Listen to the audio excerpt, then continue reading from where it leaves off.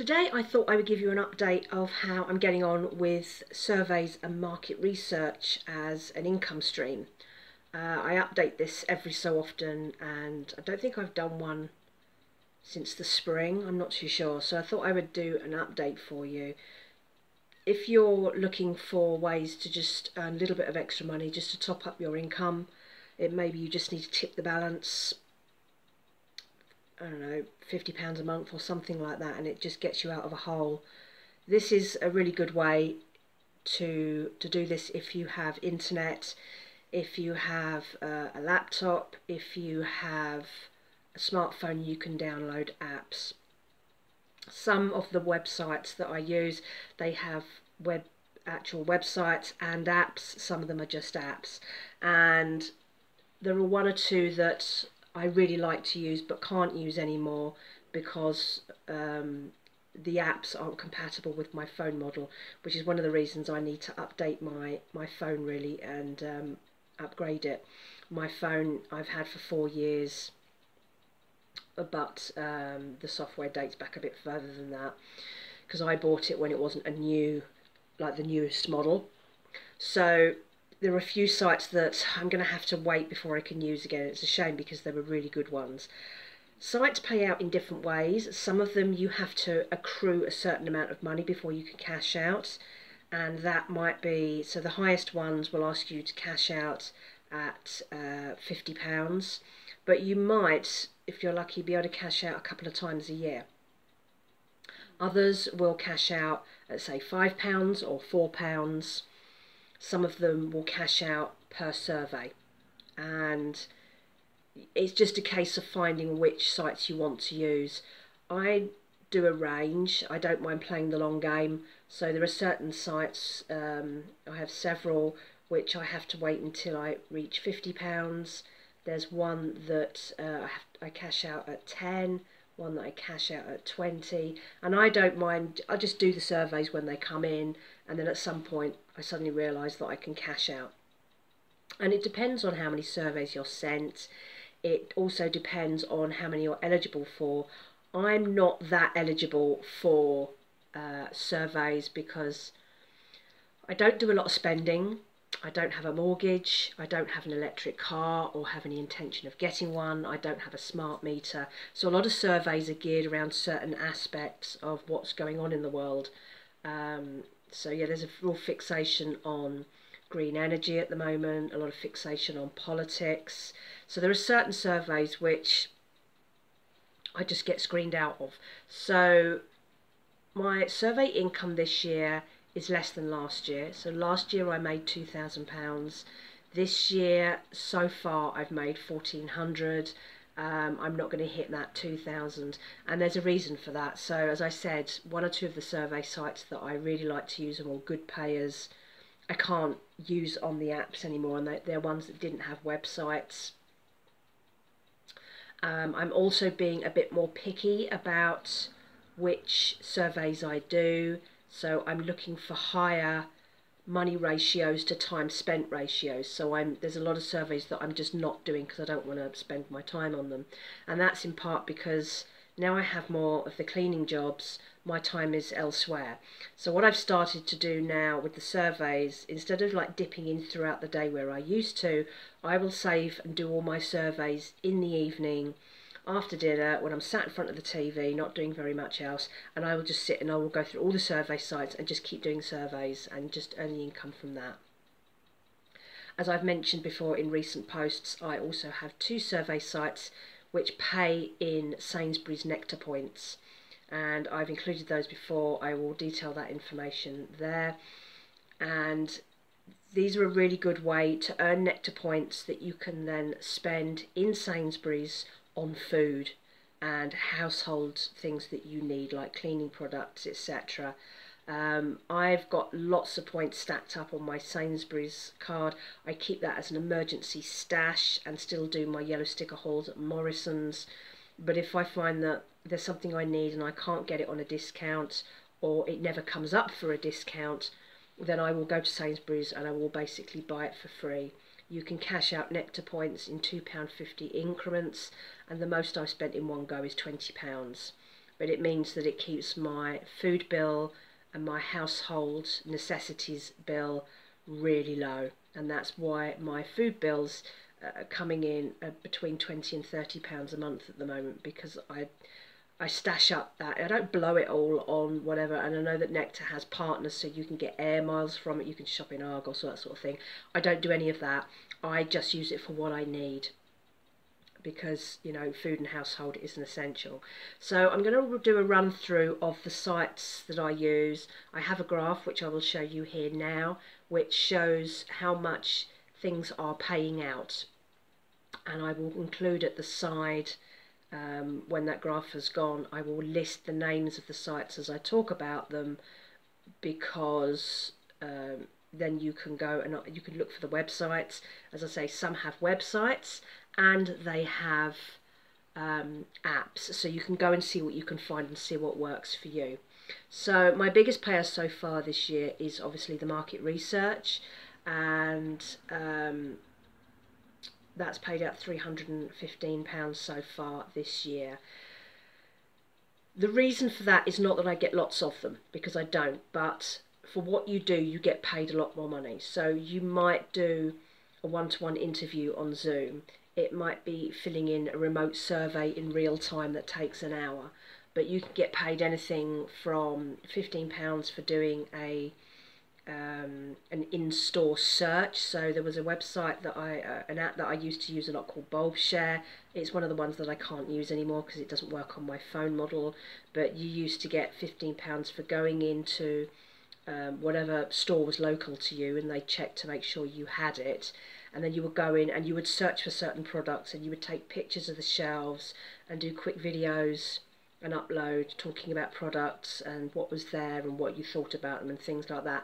And they were really good. I didn't get that many of them because some of the stores weren't local to me, but they put in by postcode, and then they find the stores for you. So some of the sites that I have done market research on this year include Podengo. You've got People for Research, as I say, Bulbshare if you've got the right phone, Ipsos, iSayPays. That sometimes comes up with market research. Normally they're a survey site, but sometimes they will offer you bigger projects. As I say, yeah, YourSayPays. I had a £50 voucher from them in May for a survey that I did, and Make Research Pay. It depends on what comes up. I've noticed a downtick in market research survey offers this year, and I've noticed a general decline in surveys overall, which is why I think in part because my money's down. And I would imagine a lot of that is because companies are not paying for marketing research. They're not paying to find out what products work, what consumers are interested in, because they just don't have the money. So back to the graph. So my highest payer for surveys is currently eRewards, and all these amounts are based over the course of the year. So you might get a month where it does really well, you might get a month where it's not so great, or you don't get anything at all. But eRewards is one of the Sainsbury's Nectar Points sites. They are paying pretty well. So what have I had this year from eRewards? Let me have a look. So eRewards so far have paid me £170 in Nectar Points this year, so that's really good.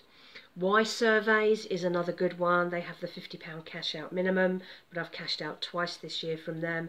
You might go for ages where you don't see any surveys from them, then suddenly they're giving you 4 or 5 a week, and they can pay anything between £1 and £5. The surveys aren't that long, and it's a really nice, easy to use app, and they also have a website as well. YouGov is another one, and that's the standard kind of YouGov polls and things like that. Again, that's also cashed out twice this year from me, and again they cash out at £50 minimums. Atopol is quite a good one. There's a constant turnover of surveys with that one. You can get really short, quick surveys for a few pence. You can get bigger ones that pay maybe £1.50, and again it depends on what you get screened out with, really. Branded Surveys is quite good, not as good as it used to be, but it's still hanging in there as one of the highest payers. Ipsos is pretty good.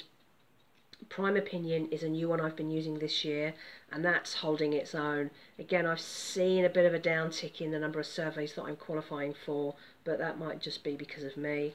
Swagbucks, not a massive fan of Swagbucks, but it can pay out quite well. Crowdology is another one. Nectar Canvas, that is also the Nectar Points, the other one. This is the site that's linked to actual Sainsbury's Nectar, and that's kind of hanging in there. I've made less than 50 this year, but combined with eRewards, I've made over £200 worth of Nectar Points this year, which, you know, that's more than I spend on food normally. YourView was a great one. That's a closed site for me now because the app doesn't work on my phone anymore. Viewsbank is quite a good one. Takes a while to cash out, but will cash out at £10. QMe, again, that's on the slide. The quality of the surveys isn't as good as it used to be. Influence takes a long time to cash out on, but they do interesting things like once a week they'll ask you to record a video of what have you bought this week, and they cash out really fast in terms of you get your survey approved really quickly. But again, it's a £10 cash out. Your Say Pays takes £20. That takes a while to cash out on. It doesn't produce that many surveys, but they are quite interesting. They're a bit more different. Shopix is quite a good one. Shopix is where you take photographs of your shopping receipts, upload them to the site, you earn points, and then when you hit a certain amount you can cash out. I quite like that one because it's really low level work. You literally just go use the app, you take a photo of your receipt, upload it to the site, and then it'll give you points. It'll give you points for surveys for receipts that you upload within 7 days, and it'll give you a bonus set of points if you do it the same day, so you've got to remember to do it. But that's, you know, for the amount of effort, it's worth it. TV viewers is another one. Very few come through on that, but they can be quite interesting. I did one where I had to video me, well, it wasn't videoing me, but using my TV screen, videoing my TV screen as I looked through the menu for a week on a particular TV channel, and then commented on what I saw advertised there in terms of programs. That was quite an interesting one, and I like getting the interesting stuff every so often. Mobrog used to be a good payer. I haven't had any surveys from them in months, so I think I'm going to ditch that one. Mingle, again, is quite a slow payer, but it doesn't give you that many surveys. And then there are some others further down, which I don't tend to go into very often. One or two of them have closed, so Cashwalk has closed. That used to pay you for the number of steps that you did, and you'd cash out at a certain amount. They kept increasing the cashing out amount till it was so high you just couldn't walk enough steps. Potluck doesn't offer many, but when it does, it's like £2 surveys. That's quite a good one. Bulbshare, as I say, I can't use. Bauer is something that I used to use for uploading barcodes of products, and that was just ridiculously boring and uninteresting. Askable as well. So that's my range of survey sites that are currently earning me income at the moment. As I say, up to now I've earned about 1,400 this year, and we still have, you know, 2.5 months of the year left to go. So I'm hoping if I can get it to about 1,600, that will be good for this year. And again, as I say, it's a combination of reasons why I've earned less this year than last year. I'm not spending as much time. I'm being a bit more picky about the surveys I do. Some of the sites that were really good payers I can't use on my phone anymore. So once I get a new phone, hopefully next year will be better. And I'm planning to do that at some point next year. But I hope that's interesting. As I say, I've put all the names of the sites there. If you go into wherever you get your apps, like Google Play or whatever, they're quite easy to find. Otherwise, if you type them into Google search or whatever and find them on the internet on their websites, they will often have the button for joining via Google Play or whatever else, or Apple, whatever it is that you use. So that's a really easy way to earn extra pocket money. And if you can do what I did last year, which is earn 2,000 a year just taking surveys, you know, it might be that you have really long commutes to work every day. Sit there and monetize the time. It might be that you're standing in a queue for 20 minutes waiting for something, do a couple of surveys. Or like me, you know, when you've parked your backside on the sofa for the evening and there's not much on telly. I mean, I'm not really good at just watching TV. I've always got to be doing something else. So I just sit with my phone and just do surveys all evening, and that works for me. And you know, I've just made an extra few quid. This all tips the balance on income. And if just taking surveys all year is what helps to pay for your winter fuel bill, or your putting petrol in the car, or your food bill, or whatever else is you need, or maybe you just take all that survey money and you stash it up for something that you know you're going to need in 6 months, like a new phone or a new laptop or a new pair of trainers, whatever it is, then that could be a really good way for you to just earn the extra money that tips the balance and helps to keep you out of debt. So I hope that's interesting. Do add questions below. Always happy to help if I can. If you have any recommendations, you might see that I've missed out a few that you use. I've tried lots and lots of survey sites over the last few years. Some I don't bother with. Some of them I just don't like the format of. Some of them are really hard to do. A lot of them, as I say, I get screened out of. I'm not a high income person. I work for myself.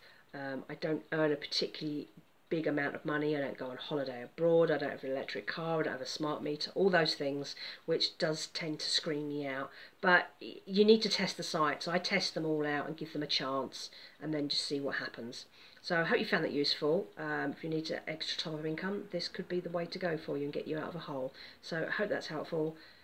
Comments below, and I will try and answer questions if there's anything you're not sure about. So thanks for watching, and I'll speak to you again soon. Bye bye.